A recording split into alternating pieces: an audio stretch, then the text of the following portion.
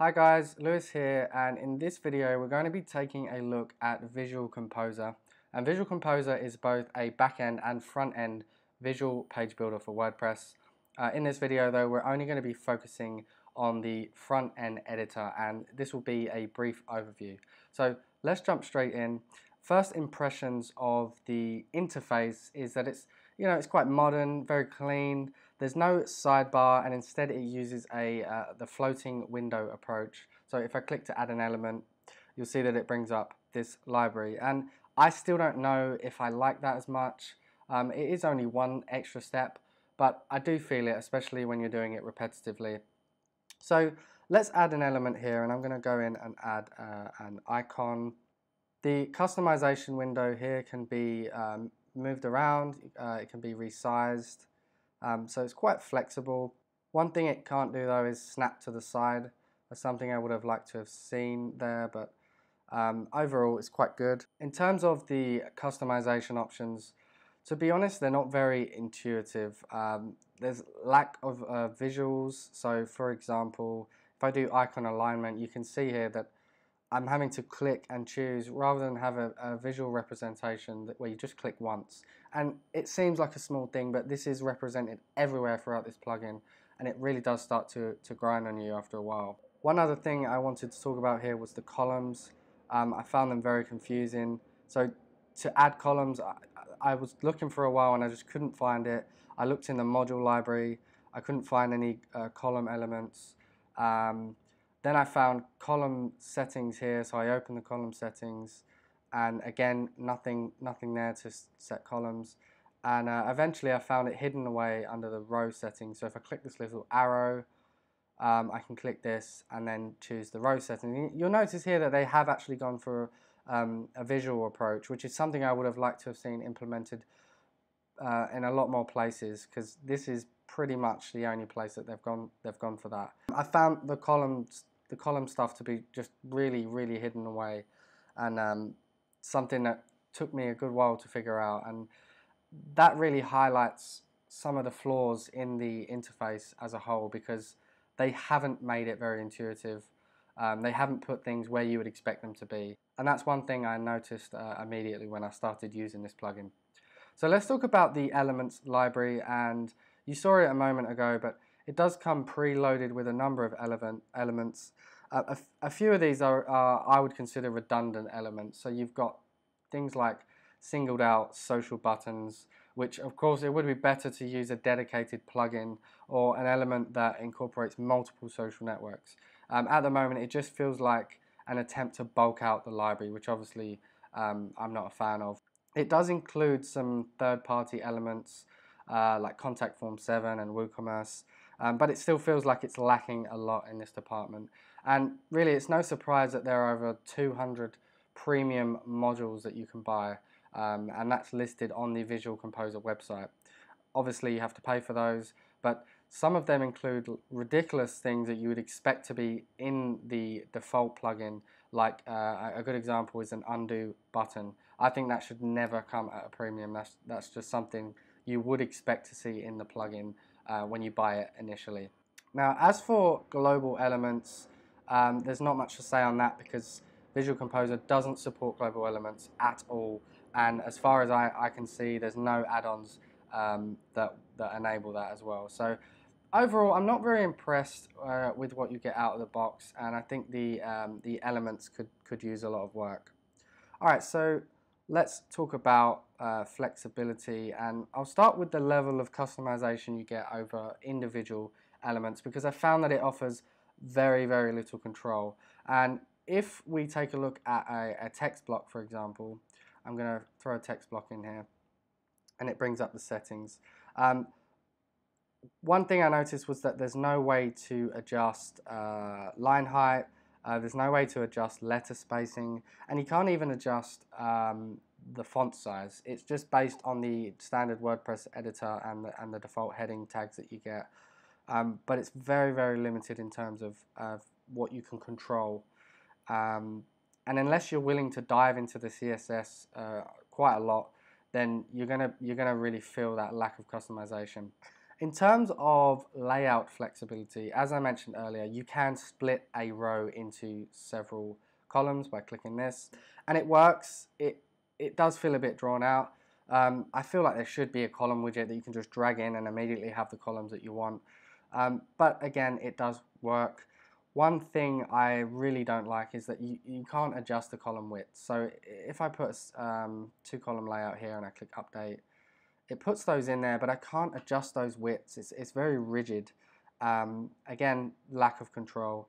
And overall, that seems to be the theme here with both the individual elements and the layout columns as a whole. So overall, the page builder feels quite rigid. You don't get a lot of control with pretty much everything here, especially the elements and especially the columns. That's a really weak area. Let's talk about templates, because saving elements it doesn't work the way that you probably be used to. It actually saves a preset and not the actual element. So it's not a whole lot different, but again, it does require more steps, having to load the default element first and then apply a preset. So for example, if I opened up this text block and I wanted to save the settings I had here, I'd click this cog icon and save as preset. And that means every time you want to apply that preset, you first need to load the default element and then apply the preset. So notice that it's taking the long way around here, and that is a recurring theme with Visual Composer. In terms of saving rows and sections, notice that it's taking the long way around here, and that seems to be a recurring theme with Visual Composer. Now, in terms of saving rows and sections, the good news is that you can actually save these as templates. So if I open this row up and I open the settings and I click the cog icon, you'll see that it actually gives me the option to save this as a template. So if I save this here, I'm just going to call it template, and I click save changes. Now that's saved, and I should now be able to insert that by going to the templates library. Sorry, no, the my templates tab, and you can see here I've got template added, and if I click that, it gives me a drop down arrow that I can preview that section, and it does take a few seconds, but this is a good way to see exactly what you're inserting before you insert it. That is something that I haven't seen on many other page builders, and I think it's a really good, really useful feature. So let's say I want to insert that into my content. I just click the plus arrow here and it drops that straight in. To save a full page template, all you have to do is click the templates button up here, give your template a name, so call it my page, save template, and it will appear above here. And again, it's just a case of clicking the plus arrow to insert that entire layout that you've just saved. So that's pretty good. I do like that. In terms of a template library of pre-designed layouts, that would be under the template library here, and then you click access library, and it takes a few seconds. And what happens is it gives you a bunch of different content templates. And I say content templates because most of these are not what you would expect in terms of a full page layout. They're just sections of a page layout. The difference there is that you're almost having to piece it together bit by bit, and you end up with a kind of Frankenstein page that doesn't really fit together very well. So I really think they're lacking in terms of full page layouts, and they could even categorize this just to give you a better feel for which of these are actually full page layouts and which are just sections of a layout. And I think they've done that just to really bulk out the library, similar to how they've done with the elements. So that's quite disappointing. Overall though, in terms of templates, it's not bad. They do give you quite a bit of functionality, but it's definitely lacking a good selection of full page templates. Okay, let's talk about speed, and admittedly Visual Composer has gotten a lot faster since its days as a back-end only editor, but it's not quite as nippy as I was hoping for. There's certain restrictions that slow you down, and a good example of that is not being able to edit text directly. So I can't just click here and edit this text. I actually have to click the edit button and it opens up a customization window, which takes a few seconds to load, and that does get really old really fast.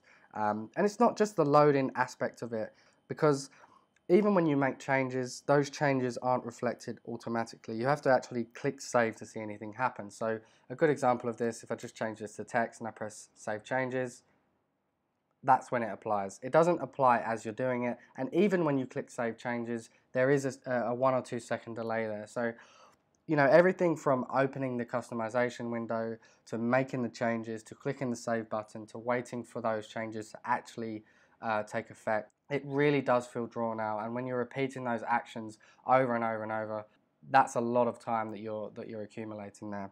So to sum up, it's not the slowest page builder on the market, but it's a lot more drawn out than it needs to be, and there's plenty of room to improve the overall speed and efficiency of this page builder, in my opinion. Okay, let's move on to support. And one thing I found really odd was that there is absolutely no pre-sale support, or at least as far as I could tell. There is a dedicated website, but I couldn't even find a contact page.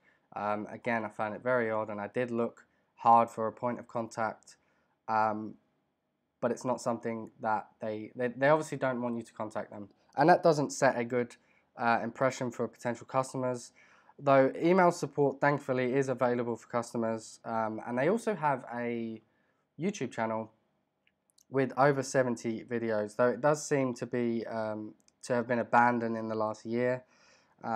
And one thing I was really hoping for was a Facebook community, but as much as I looked, I couldn't find anything that really had developed any real community. And overall, there's not much to say on the support front. It's pretty weak, and email is pretty much your only lifeline if you run into any potential issues. All right, finally, let's talk about price. Even though it does have a dedicated website, you can only buy it through Code Canyon. So if I click Get Visual Composer, it takes me through to Code Canyon. Now, at the time of recording, it's $34, but that's actually for a single site license without commercial rights. So that means if you want to use it on a client site, you need the extended license at $170, and again, that's just for one site. And compared to other page builders with a similar price bracket, it's not cost effective at all. And a good example is Beaver Builder, which is $99 one time for unlimited sites. So while it might seem like a good price, $34 isn't that much, it can quickly become one of the more expensive page builders depending on how many sites you own and how you plan to use it. Overall, as I said earlier, it has come a long way since it first hit the market, but it's definitely not a scratch on more recent, more modern page builders like Elementor, Thrive Content Builder, and even Divi Builder, in my opinion. So that's a quick overview of Visual Composer. I hope you enjoyed this video, and I will see you on the next one.